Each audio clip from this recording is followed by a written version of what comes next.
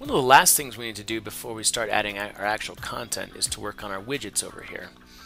So by default it just puts the archives and the meta login, but that's not really very helpful for anybody, so we're going to go ahead and change those. So let's go back into our admin area, and under appearance we're going to click on widgets.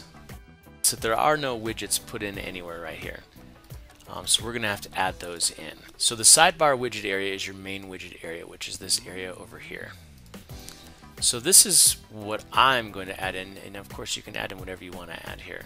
So I'm going to take the events calendar, and we're going to call this PTA calendar. We'll save that. So now if we refresh, you're going to see these go away because they're the defaults, and we're just going to have the events calendar there now. This shows you the events calendar for August of 2011. Featured event. And we're going to call this next PTA meeting. And we can have this do just our next meeting, but I'm going to have it do the next PTA meeting so that people always know when the next PTA meeting is going to be. So we're going to save that, and we'll assign the category of PTA meetings. Shrink that down.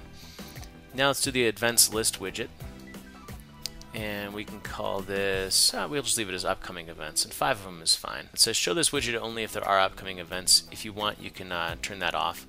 I like to leave that on, that way people know that there is something there.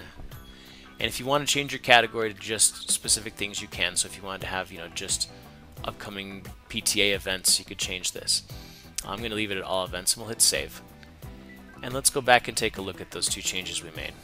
So now we have our next PTA meeting. Tells you about it right there. It gives you the date, and then also the next 5 upcoming events. Now let's go back to our widgets.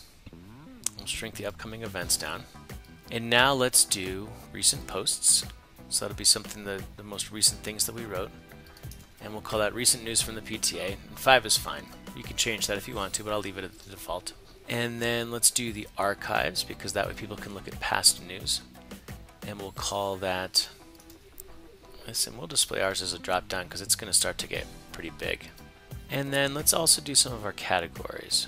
So we'll take categories from over here, and we'll call these PTA news categories, and we'll save that. And now if we go back and refresh this, see that we have recent news. So these are the only 2 news posts that are on there right now. The archive, that's when these were created. And then right now we don't have any news categories, although we should capitalize news. So let's go back in and change that real quick. News. And save. So now we have our widget set up. I'll go ahead and refresh this real quick. Oh, and the other thing that I like to add, actually, because a lot of people ask us how we created our website, is we like to put our premium badge in, and that way people know. Oops, let me close this up real quick. That way people know how our site is being run. And that doesn't have any options at all, but if you refresh that, you'll see that it just adds a digital PTO logo down there. And that's how you set up the widgets for your site. And there's a ton of other widgets to add in there, but those are kind of my favorite ones to add.